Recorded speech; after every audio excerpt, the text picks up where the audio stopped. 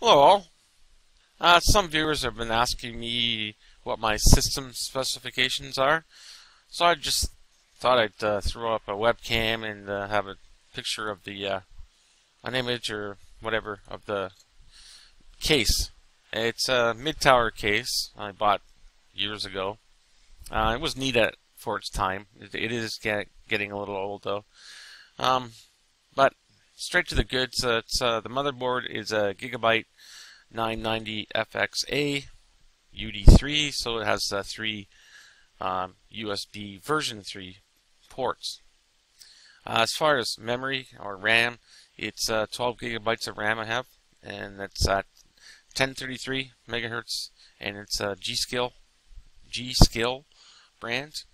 And the processor is an AMD Phenom 2 X6 1090T Black Edition, which is overclocked to approximately 3.6 gigahertz.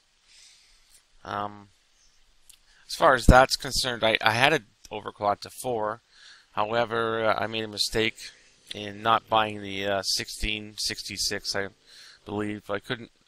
If I gave it too much voltage, the system wasn't very stable. It did boot for a while, but it wasn't stable enough to keep running.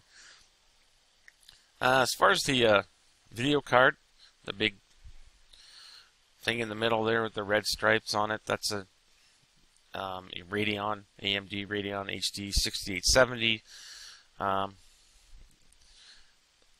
with 1 gigabyte of video memory. That took 2 power plugs as well, and it has 2 DVI ports, HDMI, and a display port. And hard drives, I have 5 hard drives, various sizes. One is a Raptor. It's 60 gigabytes, and one is a solid state drive at 40 gigabytes. That's by OCZ, and it's been really good. It's Vertex 2. And DVD RAM drive. For cooling, I use the EcoCoolit ALC cooler. That's been great. For 2 years now, it's been absolutely amazing. And as far as peripherals, just Razer keyboard.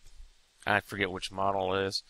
Logitech G500 mouse. And 2 widescreen monitors. Main display is 22-inch LG. The other one is 24-inch LG, and that's connected through HDMI. I think other than that, there isn't much else I can say. That's my system. I just go to the store, buy the parts, and put them in, and hopefully it works. If not, I get lots of glue. No, I'm kidding. Okay, so thank you so much for taking time to watch this, and if you have any further questions, always feel free to add them or comments. And thanks so much for watching. We'll talk to you soon, and bye for now.